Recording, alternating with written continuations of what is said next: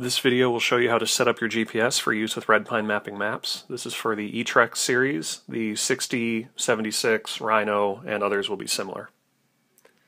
On the eTrex series, the page button is the upper button on the right side of the unit. The menu button is the lower button on the left side of the unit. And you navigate the menus with the joystick on the front and click the joystick, pushing it straight in to select an option. Other models, such as the 60, have a directional pad on the front and an enter button. From the map page, press the menu button. Go to Set Up Map.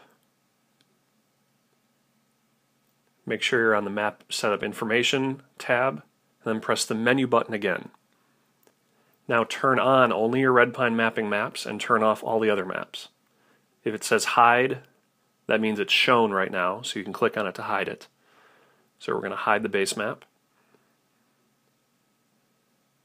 If you press Page, you'll see that the map shows up there.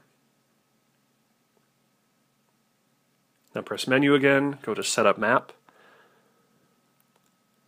Move over. If you're going to be recording tracks, you're going to want to go down to Track Points and make sure it's set at 10,000. Then move over to the Map Setup General tab. Make sure Detail is set to Most.